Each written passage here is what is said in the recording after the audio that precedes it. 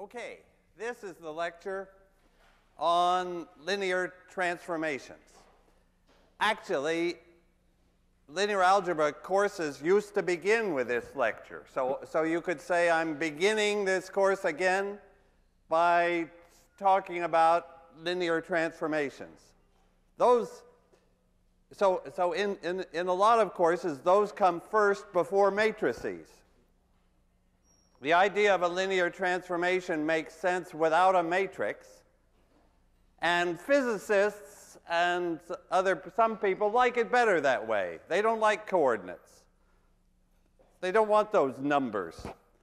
They want to see what's going on with the whole space. But for most of us, in the end, if we're going to compute anything, we introduce coordinates, and then every linear transformation will lead us to a matrix.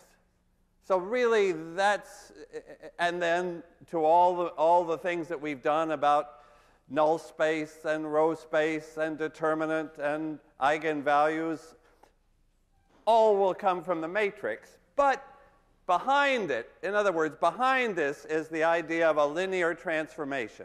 Let me give an example of a linear transformation. So example 1, a projection. I can describe a projection without telling you any matrix, anything about any matrix. I can describe a projection, say, this will be a linear transformation that takes, say, all of R2, every vector in the plane, into a vector in the plane. And this is the way people describe a mapping. It takes every vector, and so by what rule? So what's the rule is, so here's the plane. This is going to be my line through my line, and I'm going to project every vector onto that line.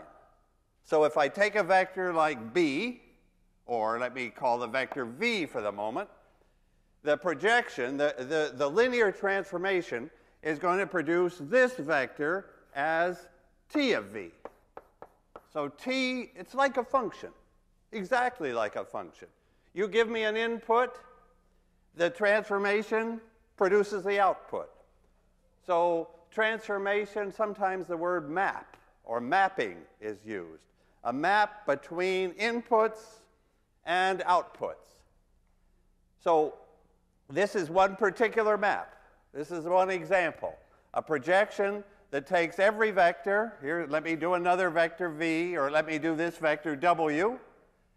What is T of W? You see, there are no coordinates here. I've drawn those axes, but I'm sorry I drew them. I'm going to remove them. That's the whole point, is that we don't need axes. We just need, so let's get it out of there. I'm not a physicist, so I draw those axes. So the input is W. The output of the projection is, project on that line, T of W. Okay. Now, I could think of a lot of transformations T. But in this linear algebra course, I want it to be a linear transformation. So here are the rules for a linear transformation. That if you see exactly the two operations that we can do on vectors, adding and multiplying by scalars, the transformation does something special with respect to those operations. So for example, the projection is a linear transformation because for example, if I wanted to check that one, if I took V to be twice as long, the projection would be twice as long. If I took V to be if I changed from V to minus V, the projection would change to a minus. So C equal to 2, C equal minus 1, any C is okay. So you see that actually those combine, I can combine those into one statement. The T what the transformation does to any linear combination, it must produce the same combination of T of V and T of W. Let's think about some, I mean, it's like not hard to decide, is a transformation linear or is it not? Let me give you an example where so you can tell me the answer. Suppose my transformation is, here's another example 2. Example 2, shift the whole plane. Shift the whole plane. So here are all my vectors, my plane, and every vector v in the plane, I shift it over by, let's say, by some vector v naught. Shift whole plane by v naught. So every vector in the plane, this was v, T of v will be v plus v naught. There's T of v. Here's v naught. There's the typical v, and there's T of v. You see what this transformation does? Takes this vector and adds to it. Adds a fixed vector to it. Well, that seems like a pretty reasonable, simple transformation, but is it linear? The answer is no. It's not linear. Which law is broken? Maybe both laws are broken. Let's see. If I double the length of v, does the transformation produce something double? Do I double T of v? No. If I double the length of v, in this transformation, I'm just adding on the same v naught, not two v naughts, but only one v naught for every vector. So I don't get 2 times the transfer. Do you see what I'm saying? That if I double this, then the transformation starts there and only goes 1 v naught out and doesn't double T of v. In fact, a linear transformation, what is T of 0? That's just like a special case, but really worth noticing. The 0 vector in a linear transformation must get transformed to 0. It can't move. Because take any vector v here. Well, so you can see why T of 0 is 0. Take v to be the 0 vector, take c to be 3. Then we'd have T of 0 vector equaling 3 T of 0 vector. The T of 0 has to be 0. Okay, so this example is really a non-example. Shifting the whole plane is not a linear transformation. Or if I cooked up some formula that involved squaring, or the transformation that, also non-example, how about the transformation that takes any vector and produces its length? So there's a transformation that takes any vector, say any vector in R3. Let me just, I'll just get a chance to use this notation again. Suppose I think of the transformation that takes any vector in R3 and produces this number.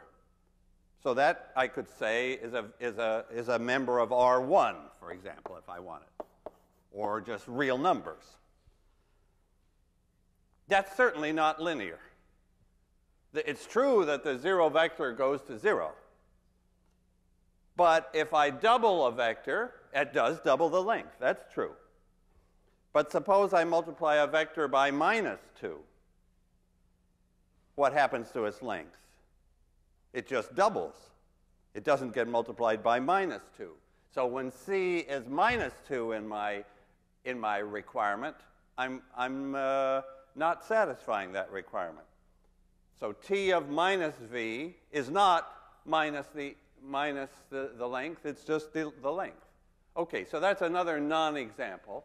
Projection was an example. Let me give you another example. I can stay here and this will be an example that is a linear transformation. A rotation. Rotation by, what shall we say? By 45 degrees. Okay? So again, let me choose this. This will be a mapping from the whole plane of vectors into the whole plane of vectors. And it just, here's the input vector v.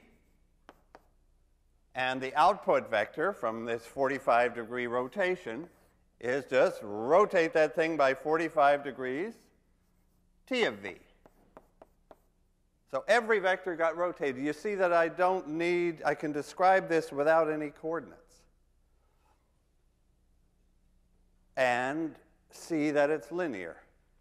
If I doubled v, the rotation would just be twice as far out. If I had v plus w, they would, and if I rotated each of them and added, the answer is the same as if I add and then rotate. That's what the linear transformation is. Okay, so those are two examples.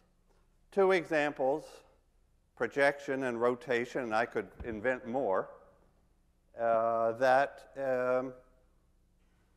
are linear transformations where I haven't told you a matrix yet. Actually, the book has a picture of the action of linear transformations. Actually, the cover of the book has it. So, and in this section 7.1, we can think of actually, here, let's take this linear transformation rotation. Suppose I have, as the cover of the book has, a house in R2. So let me take, instead of this, let me take a small house in R2. So that's a whole lot of points. The idea is, with this linear transformation, that I can see what it does to everything at once. I don't have to just take one vector at a time and see what t of v is. I can take all the vectors on the outline of the house and see where they all go. In fact, that'll show me where the whole house goes. So what will happen with this particular linear transformation? The whole house will rotate. So the result will be, if I can draw it, will be the house will be sitting there. Okay. And but suppose I give some other examples. Oh, let me give some examples that involve a matrix. Example 3, and this is important, coming from a matrix that we always call A. So the transformation will be multiply by A. There is a linear transformation, and a whole family of them, because every matrix produces a transformation by this simple rule. Just multiply every vector by that matrix, and it's linear, right? Linear, I have to check that A times V plus W equals AV plus AW, which is fine. And I have to check that A times CV equals CAV. Check. Those are fine. So there is a linear transformation. And if I take my favorite matrix A and I apply it to all vectors in the plane, it'll produce a bunch of outputs. See, the idea is now we're thinking of like the big picture. The whole plane is transformed by matrix multiplication. Every vector in the plane gets multiplied by A. Let's take an example and see what happens to the vectors of the house. So this is still a transformation from plane to plane. And let me take a particular matrix A. Well, if I cooked up a rotation matrix, this would be the right picture. If I cooked up a projection matrix, the projection would be the picture. Let me just take some other matrix. Let me take the matrix 1, 0, 0, minus 1. What happens to the house, to all vectors? And in particular, we can sort of visualize it if we look at the house. So the house is not rotated anymore. What do I get? What happens to all the vectors if I do this transformation? I multiply by this matrix.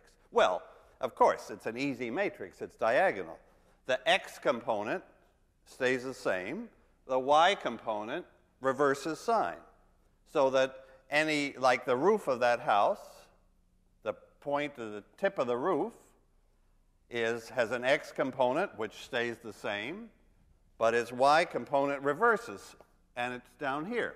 And, of course, what we get is the house is, like, upside down. Now I have to where does the door go? I guess the door goes upside down there, right? So that's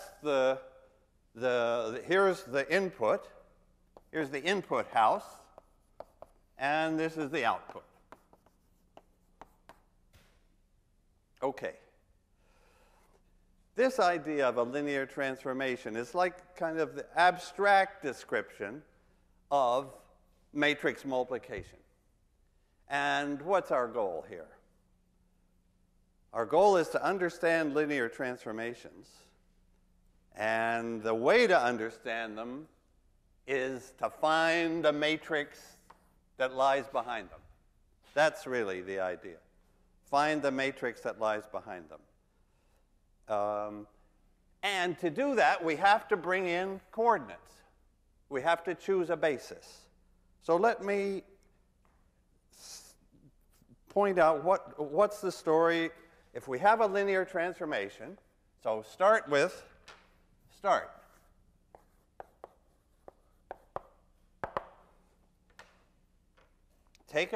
Suppose we have a linear transformation. From now on, let T stand for linear transformations. I won't be interested in the nonlinear ones. Only linear transformations I'm interested in. Okay, I start with a linear transformation T. Let's suppose its inputs are vectors in R3. Okay, and suppose its outputs are vectors in R2, for example. Okay. What's an example of such a transformation, just before I go any further? Any matrix of the right size will do this. So what would be the right shape of a matrix? So for example, in fact, examples. I'm wanting to give you an example just because here I'm thinking of transformations that take three-dimensional space to two-dimensional space. And I want them to be linear, and the easy way to invent them is a matrix multiplication. So example, T of V should be any AV. Those transformations are linear. That's what 1806 is about. And A should be, what shape of matrix should that be? I want V to have three components, because this is what the inputs have. So here's the input in R3. And here's the output in R2. So what shape of matrix? So this should be, I guess, a 2 by 3 matrix, right? A 2 by 3 matrix. A 2 by 3 matrix will multiply a vector in R3. You see, I'm moving to coordinates so quickly. I'm not a true physicist here. A 2 by 3 matrix will multiply a vector in R3 and produce an output in R2, and it will be a linear transformation. And okay, so there's a whole lot of examples. Every 2 by 3 matrix gives me an example, and basically I want to show you that there are no other examples. Every linear transformation is associated with a matrix. Now, let me come back to the idea of linear transformation. How many, suppose I want to tell you, I've got this linear transformation in my mind, and I want to tell you what it is. Suppose I tell you what the transformation does to one vector. Okay, you know one thing then. All right, so this is like what I'm speaking about now is how much information needed to know the transformation. By knowing t, to know t of v for all v, all inputs. How much information do I have to give you so that you know what the transformation does to every vector? Okay, I could tell you what the transformation, so I could take a vector v1, one particular vector, tell you what the transformation does to it. Fine. But now you only know what the transformation does to one vector. So you say, okay, that's not enough. Tell me what it does to another vector. So I say, okay, give me a vector. You give me a vector v2. And we see what does the transformation do to v2. Now you only know, or do you only know, what the transformation does to two vectors? Have I got to answer you about every vector in the whole input space? Or can you, knowing what it does to v1 and v2, how much do you now know about the transformation? You know what the transformation does to a larger bunch of vectors than just these two, because you know what it does to every linear combination. You know what it does now to the whole plane of vectors with basis v1 and v2. I'm assuming v1 and v2 were independent. If they were dependent, if v2 was 6 times v1, then I didn't give you any new information in t of v2. You already knew it would be 6 times t of v1. So you can see what I'm headed for. If I know what the transformation does to every vector in a basis, then I know everything.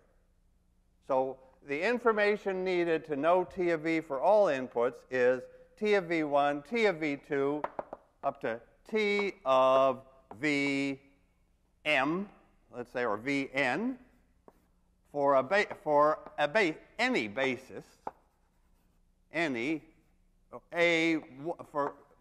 For a basis v1 up to vn. This is a base for any, can I call it an input basis? It's a basis for the space of inputs, the things that t is acting on. You see this point. That if I have a basis for the input space, and I tell you what the transformation does to every one of those basis vectors, that is all I'm allowed to tell you, and it's enough to know t of v for all v's. Because why? Because every v is some combination of these basis vectors, c1, v1 plus cn, vn. That's what a basis is, right? It spans the space. And if I know what t does to this, and what t does to v2, and what t does to vn, then I know what t of t does to v. By this linearity, it has to be c1 t of v1 plus so on plus cn t of vn. That's, there's no choice. So the point of this comment is that if I know what t does to a basis, to each vector in a basis, then I know the linear transformation. The property of linearity tells me all the other vectors, all the other outputs. Okay. So now we got, so that like we now see, what do we really need in a linear transformation, and we're ready to go to a matrix. Okay, what's the step now that takes us from a linear transformation that's free of coordinates to a matrix that's been created with respect to coordinates? The matrix is going to come from the coordinate system. These are the coordinates. Coordinates mean a basis is decided. Once you decide on a basis, this is where coordinates come from. You decide on a basis, then every vector, these are the coordinates in that basis. There's one and only one way to express v as a combination of the basis vectors, and the numbers you need in that combination are the coordinates. Let me write that down. So what are coordinates? Coordinates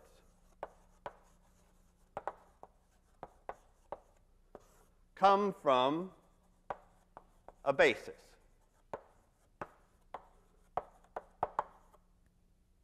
Coordinates come from a basis. The coordinates of v, are in this, are these numbers that tell you how much of each basis vector is in v. If I change the basis, I change the coordinates, right? Now, we have always been assuming that we were working with a standard basis, right? The basis, we don't even think about this stuff, because if I give you the vector v equals 3, 2, 4, you have been assuming completely, and probably rightly, that I had in mind the standard basis, that this vector was 3 times the first coordinate vector, and 2 times the second, and 4 times the third.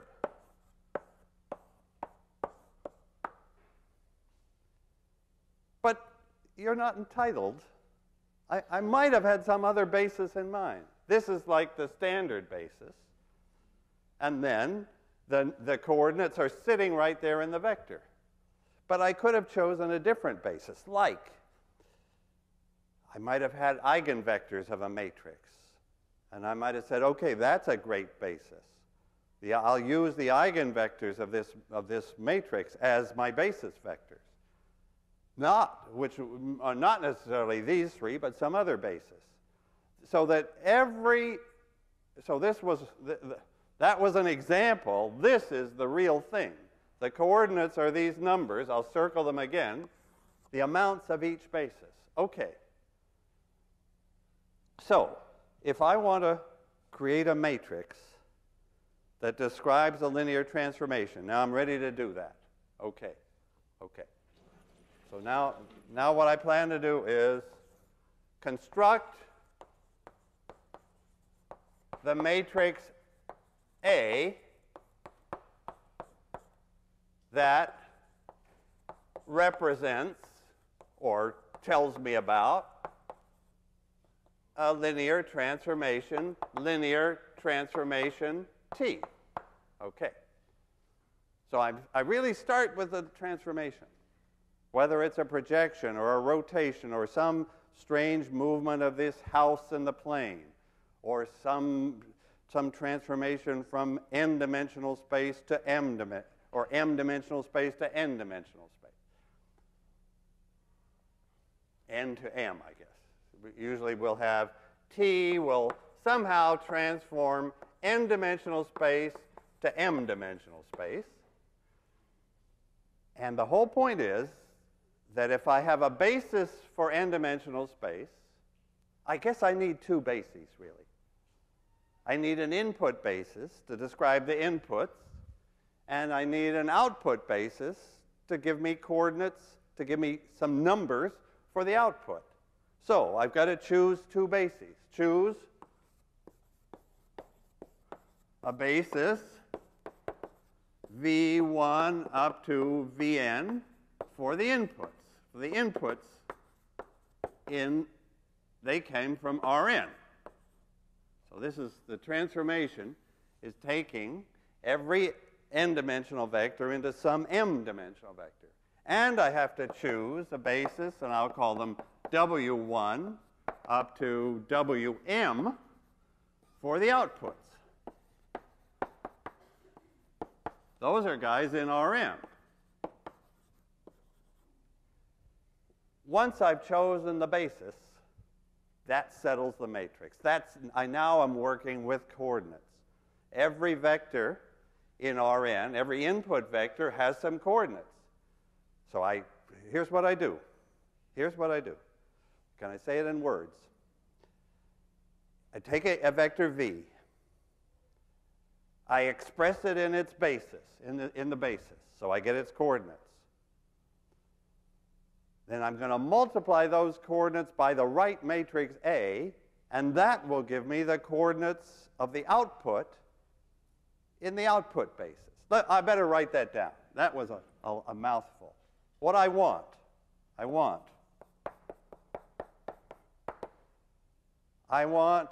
a matrix A. I want a matrix A that does what the linear transformation does. And it does it with respecting these bases. So I want the matrix to be, well, let's suppose, look, let me take an example.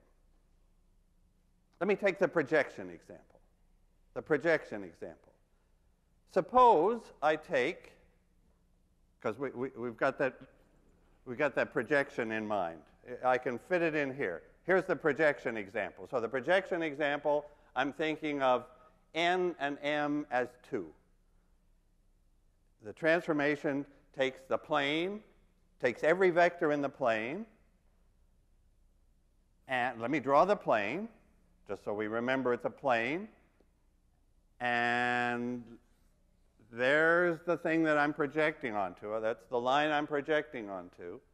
So the transformation takes every vector in the plane and projects it onto that line. So this is projection. So I'm going to do projection. Okay. But I'm going to choose a basis that I like better than the standard basis. My basis, in fact, I'll choose the same basis for inputs and for outputs. And the basis will be, my first basis vector will be right on the line. There's my first basis vector, say a unit vector on the line. And my second basis vector will be a unit vector perpendicular to that line. And I'm going to use that as the output basis also. And I'm going to ask you, what's the matrix? What's the matrix? How do I describe this transformation of projection with respect to this basis? Okay, so what's the rule? I take any vector v, it's some combination of the first basis vector and the second basis vector. Now, what is T of v? Suppose the input is, well, suppose the input is v1. What's the output? v1, right? The projection leaves this one alone. So we know what the projection does to this first basis vector, this guy. It leaves it. What does the projection do to the second basis vector? It kills it, sends it to 0. So what does the projection do to a combination? It kills this part, and this part it leaves alone. Now, all I want to do is find the matrix. I now want to find the matrix that takes an input C1, C2, the coordinates, and gives me the output C1, 0. You see that in this basis, the coordinates of the input were C1, C2, and the coordinates of the output are C1, 0. And of course, not hard to find a matrix that'll do that. The matrix that will do that is the matrix 1, 0, 0, 0. Because if I multiply input by that matrix A, this is A times input coordinates, and I'm hoping to get the output coordinates.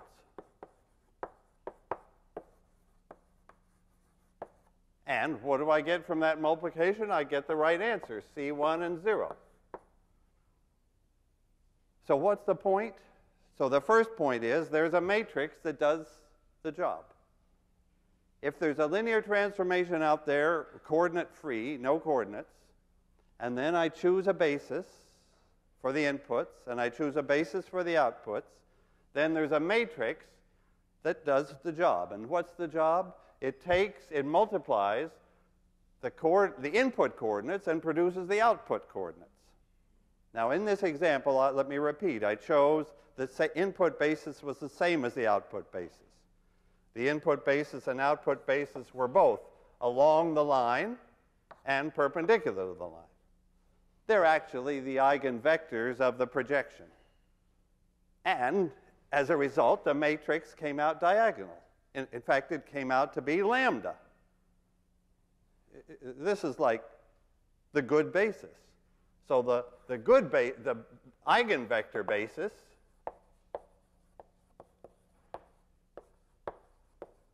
is the good basis. It leads to the matrix, the diagonal matrix of eigenvalues, lambda. And just as in this example, the eigenvectors and eigenvalues of this linear transformation were along the line and perpendicular. The eigenvalues were 1 and 0, and that's the matrix that we got. Okay, so that's like the great choice of matrix. That's the choice a physicist would do when he or she had to finally bring coordinates in unwillingly. The coordinates to be chosen, the good coordinates, are the eigenvectors. Because if I did this projection in the standard basis, which I could do, right? I could do the whole thing in the standard basis. Let me better try if I can do that. What are we calling that? So I have to tell you now which line we're projecting on. Say the 45-degree line. So say we're projecting onto 45-degree line, and we use not the eigenvector basis, but the standard basis.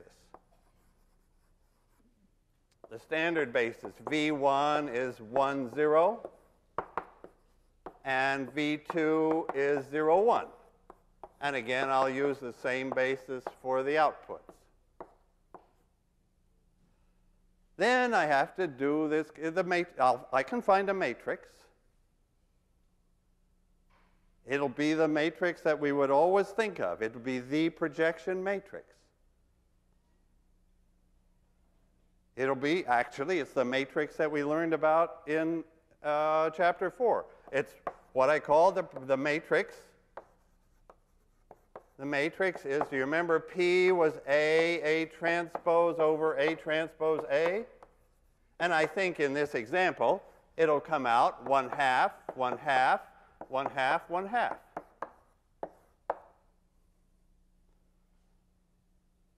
I believe that's the matrix that comes from our formula. And that's the matrix that'll do the job. If I give you the input, if I give you this input, 1, 0, what's the output? The output is 1 half, 1 half. And that should be the right projection. And if I give you the input 0, 1, the output is again 1 half, 1 half. Again, the projection. So that's the matrix, but not diagonal, of course. Because we didn't choose a great basis, we just chose the handiest basis.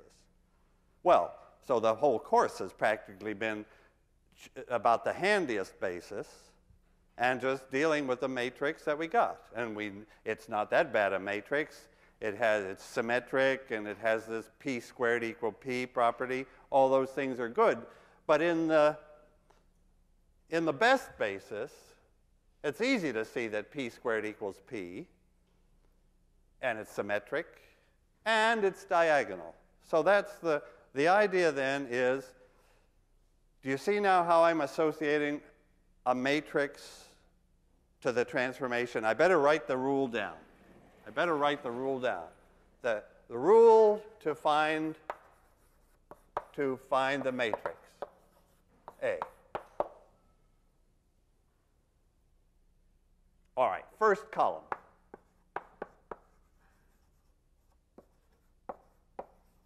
So, rule to find A. We're given the bases. Of course, there's no way we could construct the matrix until we're told what the bases are. So we're given the input basis and the output basis, V1 to Vn, W1 to Wm. Those are given. Now, in the first column of A, how do I find that column? The first column of the matrix. So that should tell me what happens to the first basis vector. So the rule is apply the linear transformation to V1, to the first basis vector.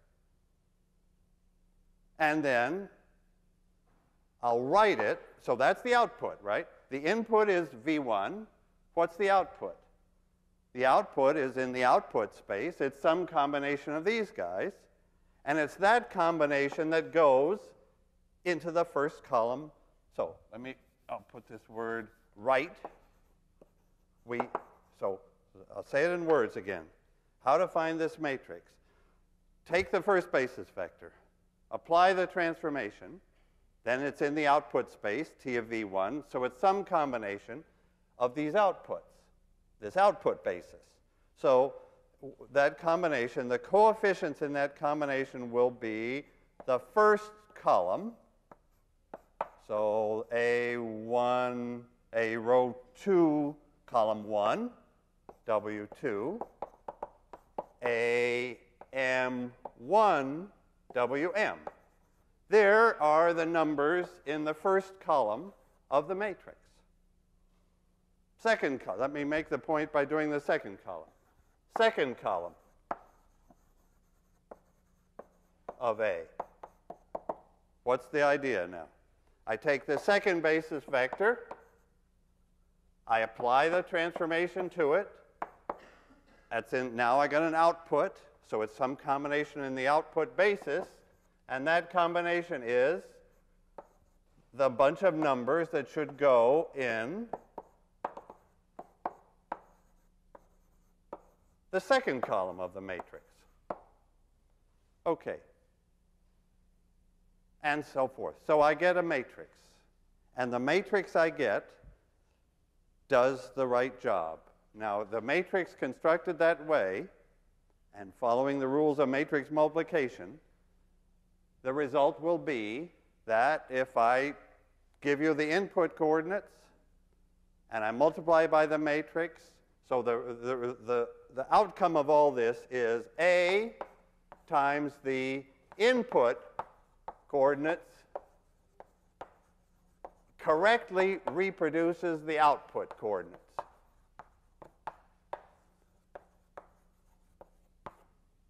why is this right? Let me just check the first column. Suppose the input coordinates are 1 and all zeros. What does that mean? What's the input? If the input coordinates are 1 and the rest zeros, then the input is v1, right? That's the vector that has coordinates 1 and all zeros. Okay? When I multiply A by the 1 and all zeros, I'll get the first column of A. I'll get these numbers. And sure enough, those are the output coordinates for T of v1. So we made it right on the first column. We made it right on the second column.